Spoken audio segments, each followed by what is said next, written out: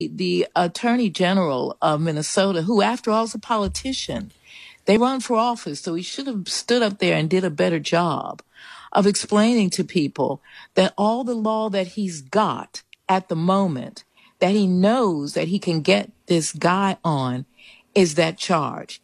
It doesn't mean that that's not what he wants to go higher, but he knows he can get him on this. But he didn't say that. So you stand there and you say something weak like that, and people are upset. So it's just a failure all the way around. But I do want to say to young people that my generation did this one already, and we paid big time for it. They didn't build our communities. We lived in rubble for 10, 15, 20 years. So this way. So your message to people writing right now in Minneapolis, or in Louisville or New York is stay at home. We did this one. We did this one, Matt, and we paid. They didn't. The people we were trying to protest against didn't pay. We paid. So I'm just saying that, we did this one and it didn't work. Okay.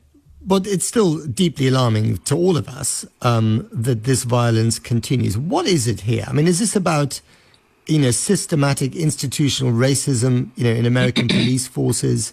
Is it about, is it about things that the president may or may not have said, of people misinterpreting signals coming out of the White House, or perhaps interpreting them in the right way, but with the wrong results? What's going on here?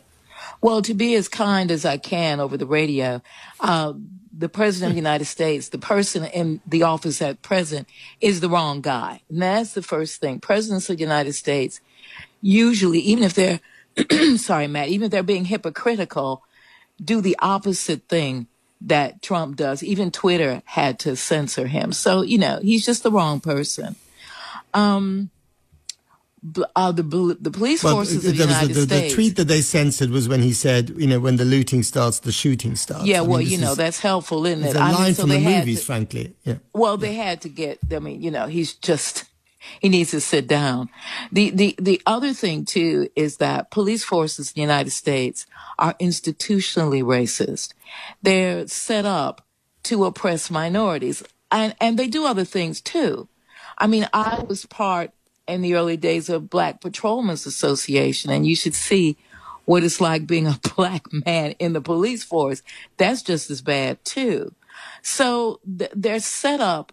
Part of what they do is to keep people in line, and they keep ethnic minorities in line. The other thing I want to add, and I haven't seen a lot talked about, African-American people, and this is an unconscious thing in the society, we are assumed to have a lower pain threshold.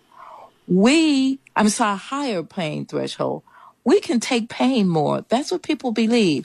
And if you're a big, strong black man, they think you can take it. That's built into the sort of racist ecology. So if you put your knee on the neck of a black man and he tells you he can't breathe, he's just joking. And people, I've seen it. It's happened to me, and I'm not a big, tall black man. But, black people assume we can take it. We can take pain. And so it's inflicted upon us.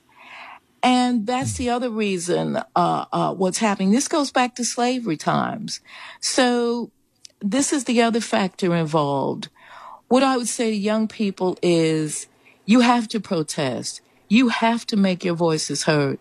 But don't burn down your own house. That's the most important thing.